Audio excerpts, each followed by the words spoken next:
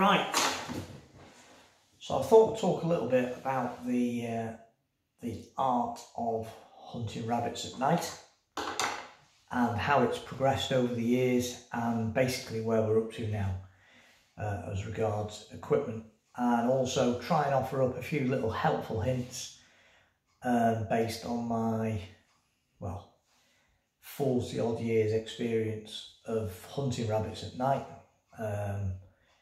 with the various progressing forms that have been used. So go right back to the beginning. So when I first started out lamping rabbits, that's literally what it was. You had a 12 volt wet, that's lead acid motorbike battery, and some sort of spotlight. The very early ones were sort of modified car spotlights, and then eventually the security light type things became available, quite massive, great big things. There was no LEDs in them days. It was either a normal bulb, or if you were lucky on the later ones, a halogen bulb. And you could always recognise at shows, lurcher shows, the ardent lampers, because they always had one side of their coats full of holes and corroded away, because they were proper lead acid batteries.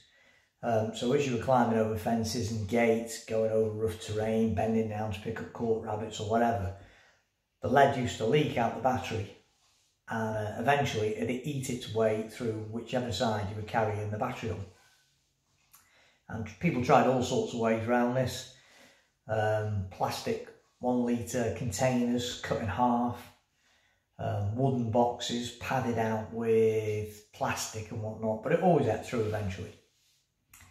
And it has to be said, it was quite effective. The only thing with the air gunning was that was tended to be a two-man job, because you'd have one of you would lamp, because the gear was quite heavy, because you imagine lugging around a 12 volt motorbike battery, it's quite heavy, and the lamps were really big and bulky as well, aside from carrying the rifle and anything you shot. So it was a two-man game. One of you would lamp, one of you would shoot, and then me and my mate used to swap around. And at that time he was using a Sharp Innova pumped up air rifle, and I was using a Webley Vulcan or my Fenwick Bow Sport for shooting. And you've also got to remember that the early scopes weren't particularly brilliant. There was no such thing as illuminated reticules when we first started out with these things. So hence the lights had to be really bright, because to pick out the crosshairs on the target, they had to be really bright. I must admit, most of my very early lamping was done with lurchers, and I'll just show you a really old photograph of myself when I was a lot younger, and one of my half-cross collie ground lurchers. And in those days I had quite a following. I used to write for a monthly magazine on a regular basis. I had a monthly slot in a magazine all about lamping with lurchers, and I always preferred the half-cross collie greyhounds. And I'll just show you a picture.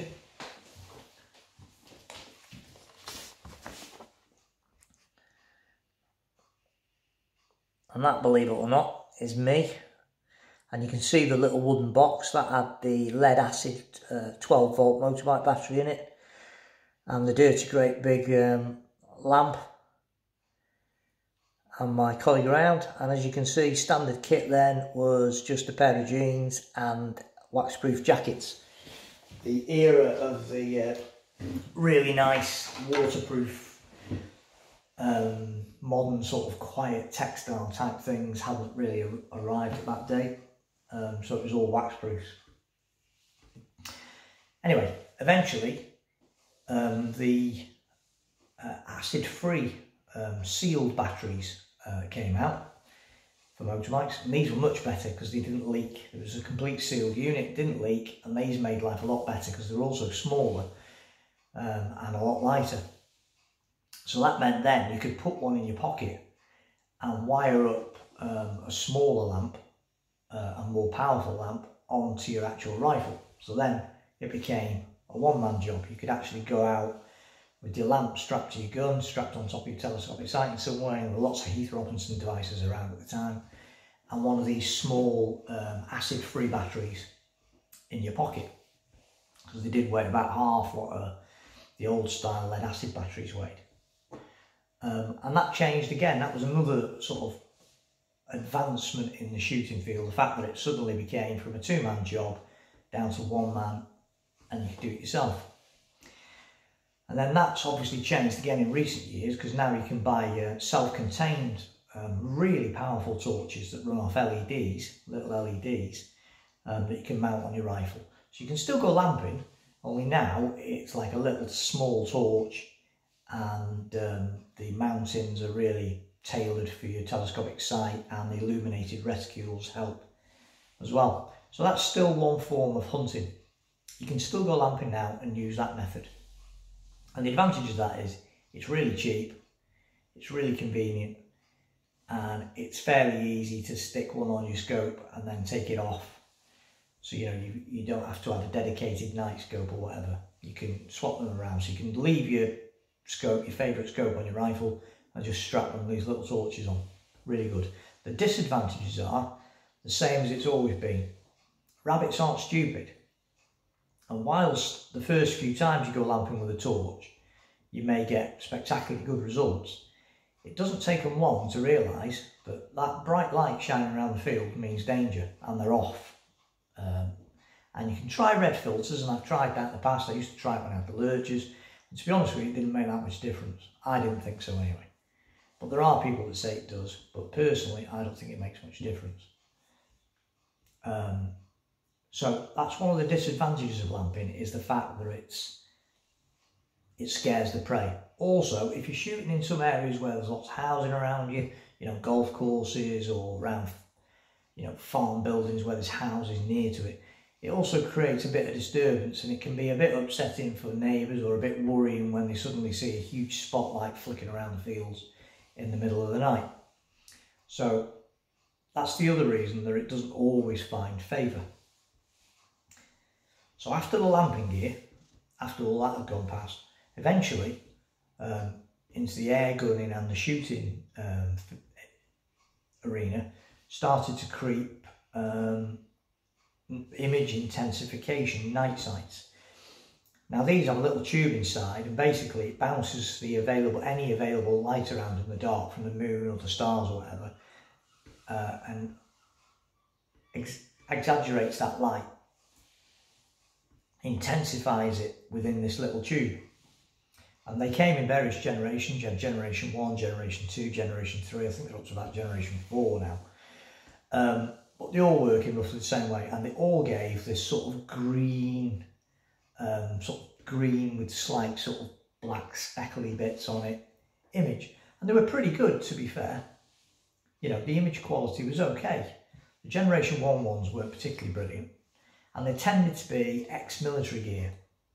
So they were very, very heavy and very big and very bulky. I remember the very first one that I got was a Russian one, and I had it mounted on a BSA R10, and it weighed a ton. It probably weighed more than the rifle, and it was a huge thing, great big chunk of metal sat on top of it.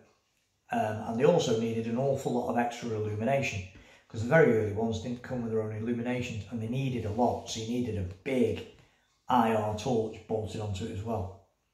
So the whole combination ended up being very big, very heavy, and fairly unwieldy.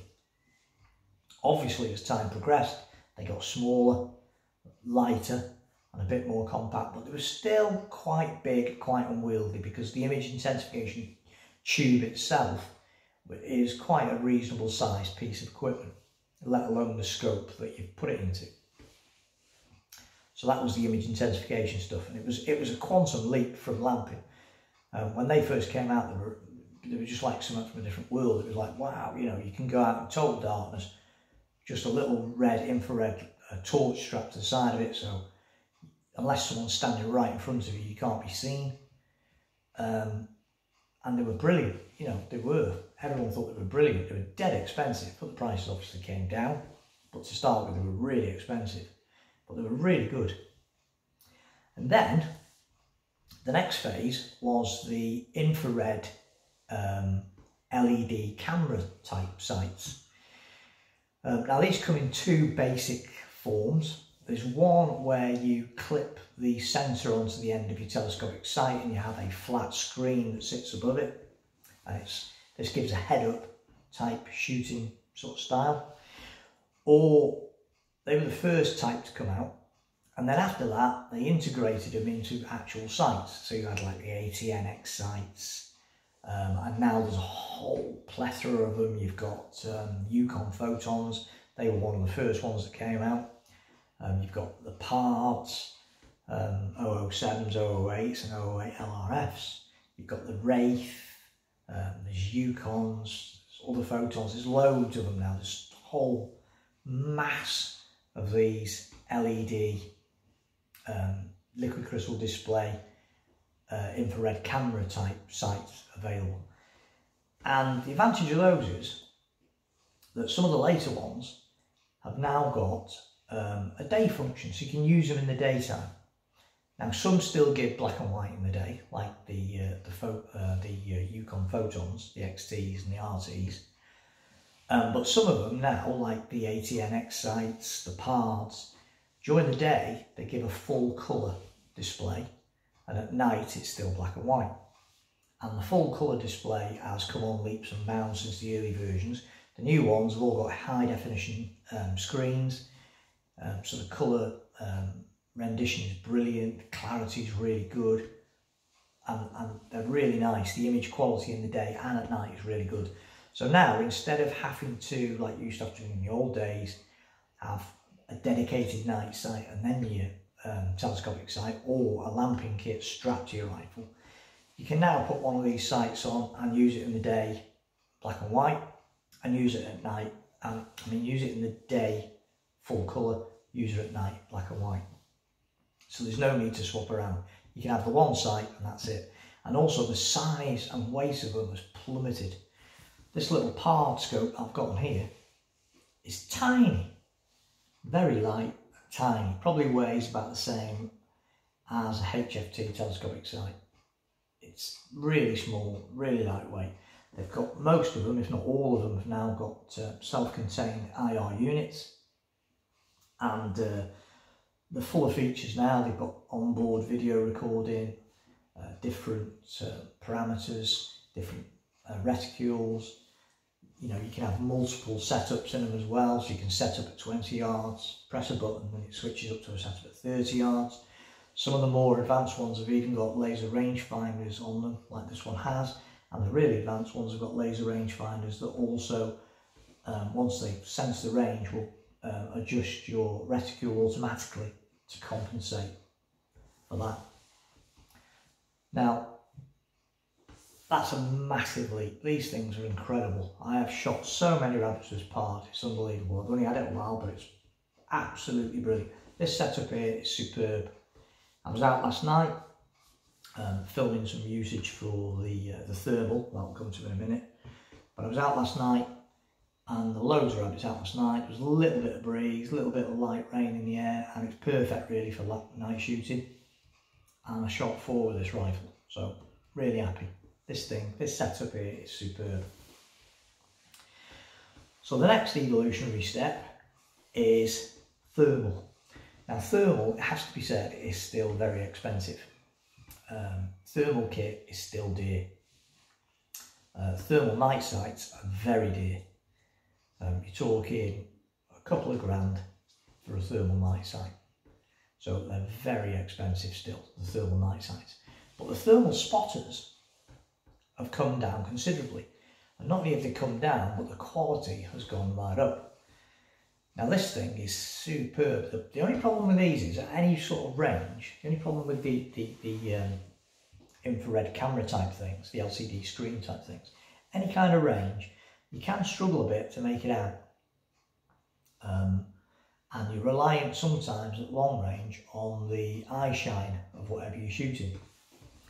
With the thermals though, even at quite long range, the target acquisition, even if you can't see their eyes, target acquisition is reliant on their body heat.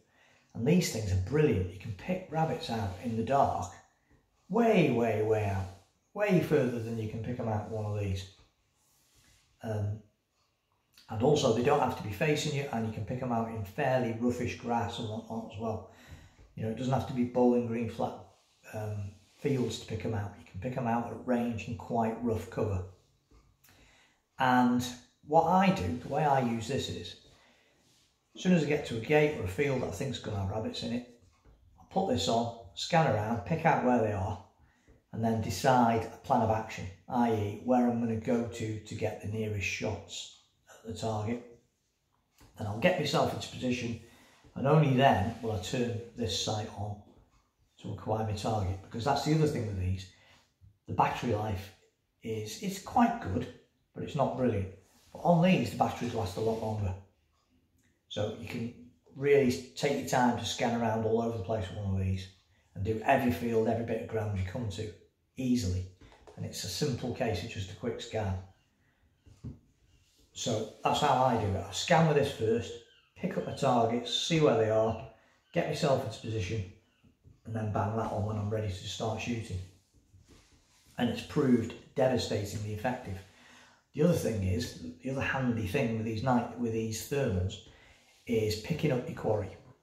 Because quite a few times, unless you want to start shining a head torch around to try and find whatever you shot, it's quite easy if you're just relying on trying to find them in the dark with one of these.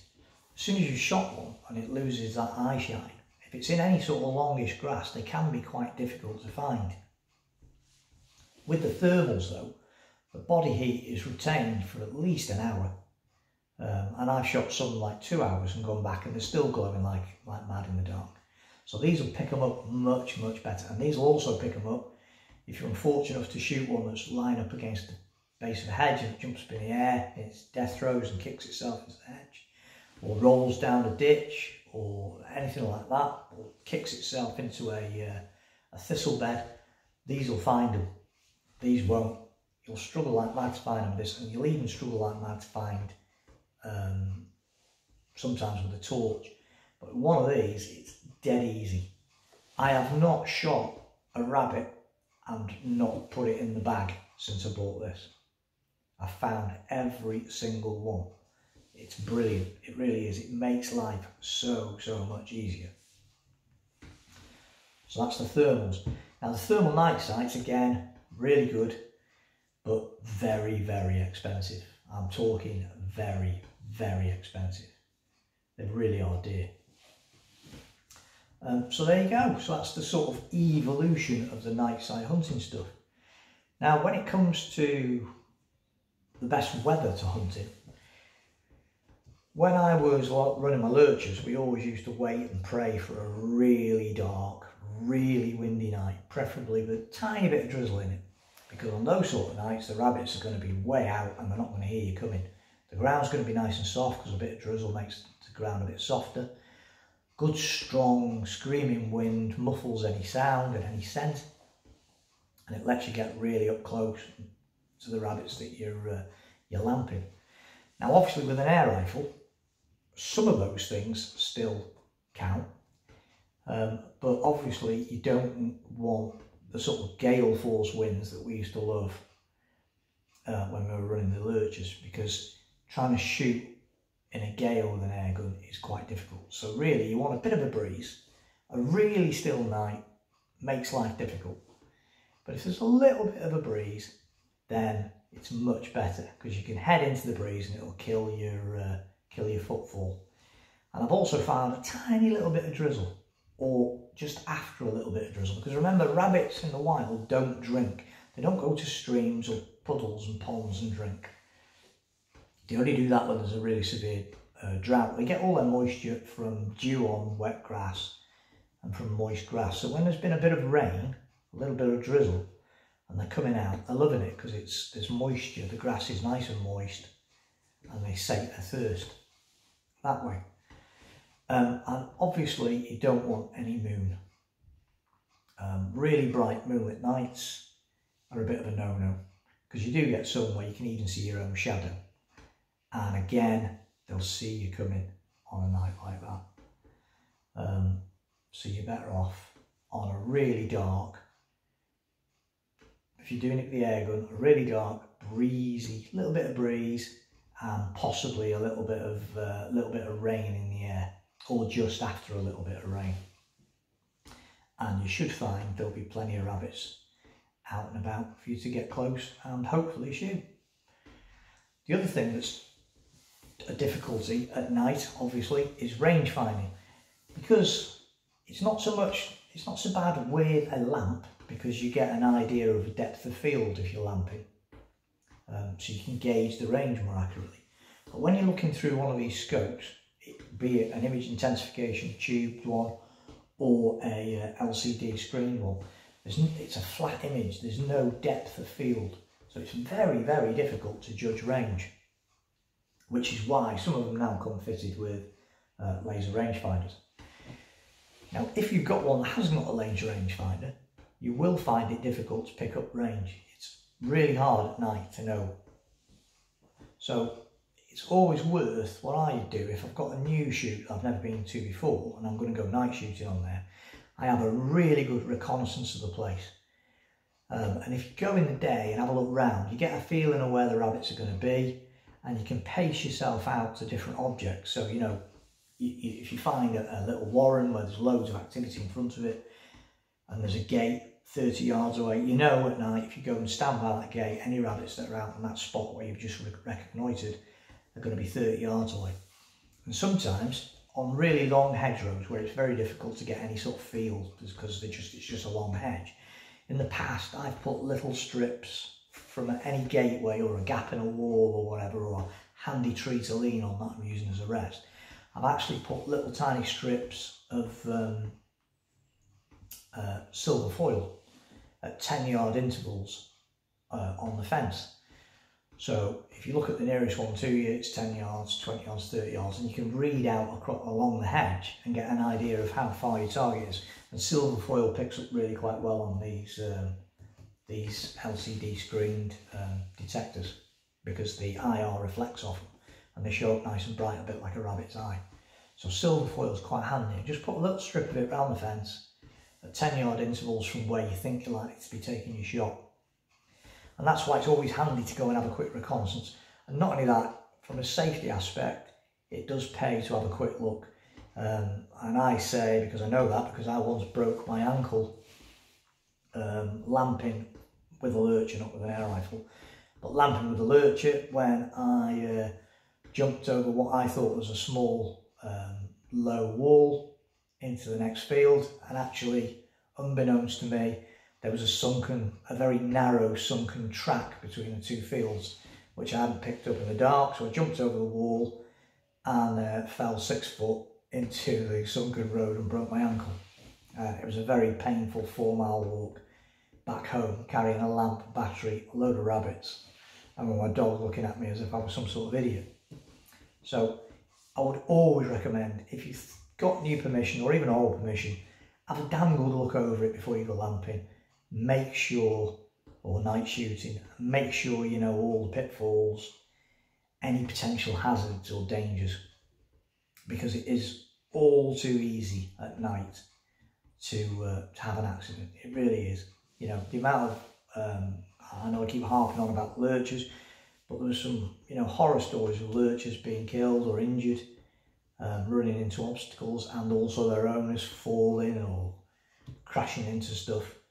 So it's always worth, before you go night shooting, go and have a look. Because not only that, at night it's also difficult to know where your safe backstops are. And I know it's only an air gun, but if the field opposite has got a load of horses in it or a load of lambs in it, and they have a tendency to lie up against a hedge, and you're shooting rabbits at the base of the hedge, in the dark with one of these, you will not be able to see them through that hedge like you would in the day. Because the infrared illuminators on these, once they hit foliage, that's it. It kills them dead. It either gives you like a whiteout on the screen, or you just can't see it. So when you're shooting at night, you really, really need to make sure that you know where you're going. And that adage of shooting only when you're sure is tenfold at night. It really is. You do need to take extra care at night what you're doing, because, you know, there's hazards out there, and you need to know where you're going, what you're shooting, and where you are. So there you go. So if you've never been out night shooting before, some of this quality stuff now has never been at a more affordable price. So I thoroughly recommend it. And if you've never done it and you are a rabbit hunter, then your bags will go through the roof. They really will. You will get much more at night, shooting at night. It takes a bit of time to get used to it. Gauging range, you need an LRF, or like I say, know the territory well, so you know where all your different shooting points are, where the rabbits are likely to be, or mark it out with silver foil, and just make sure that you do a good reconnaissance first, so you know any potential hazards, not only for yourself, but for livestock as well. So seriously, if you've never been night shooting, think about it, but do be safe and do take care. And don't forget to subscribe. Thank you.